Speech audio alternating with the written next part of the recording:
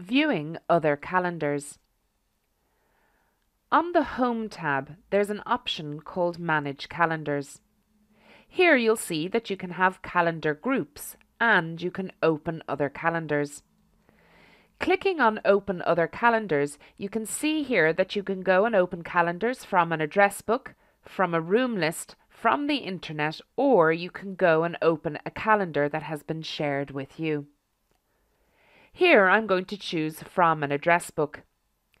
The address book that it gives me is the global address book.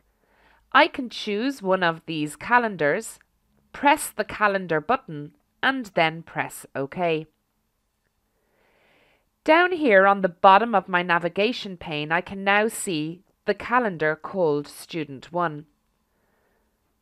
On my screen here, I can see Student 1's calendar as well as my own. Currently, they're side by side, and I'm able to see when and where Student 1 has appointments. Beside the calendar name, you'll see an arrow. Clicking on this arrow will allow what's known as the overlay mode, meaning now the two calendars can be seen one on top of the other, so that I could see if there were days where both calendars were free. Clicking on the arrow to the right will now allow me separate the two calendars again. Down in the navigation pane, I can turn off the calendar, but it's still here in the list, so I can click to turn it back on again. Right mouse clicking allows me to delete the calendar. I'm only deleting the calendar from my view. I'm not deleting the calendar in total.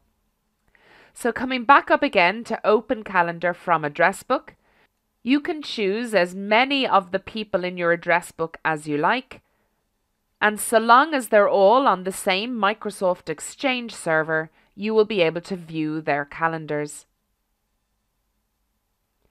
If you change the arrangement up here on the top, it changes it automatically for all of the calendars that you're viewing. As I go down the list, I can now see the extra calendars that I've turned on. And when I right-click on Shared Calendars, I can see that this is now a group of calendars that I can delete. Clicking on Calendar Groups, I can go and create a new calendar group. And all I'm doing is creating a name for a heading and then selecting calendars that I'd like to put underneath that heading.